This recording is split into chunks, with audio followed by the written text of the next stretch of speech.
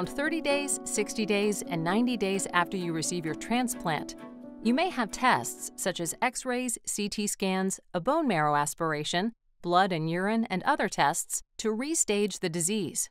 Your stem cell transplant doctor will review the test results with you. After the 90-day restaging of disease, your stem cell transplant doctor will decide when you will be able to return home for local follow-up care. You must check with your doctor before going back to work. Around day 60 to 70, your care may be moved to the stem cell transplant clinic, where you will be seen weekly by your stem cell transplant doctor or advanced practice provider. Before you are released to your local doctor for continued follow-up, you will be scheduled for a visit with an advanced practice provider in the Stem Cell Transplant Survivorship Clinic. At this visit, you and the advanced practice provider will review how to manage your ongoing health care.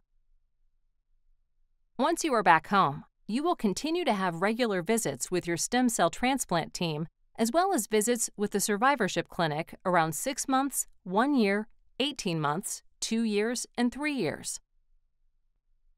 Since you have had a stem cell transplant from another person, your blood type may eventually change if you and your donor have different blood types.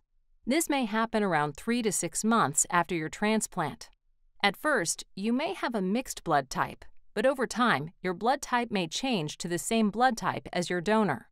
If you ever need a blood transfusion at another hospital, be sure to tell them this information. All of your blood products need to be irradiated, which means exposed to radiation. This is very important to prevent serious reactions.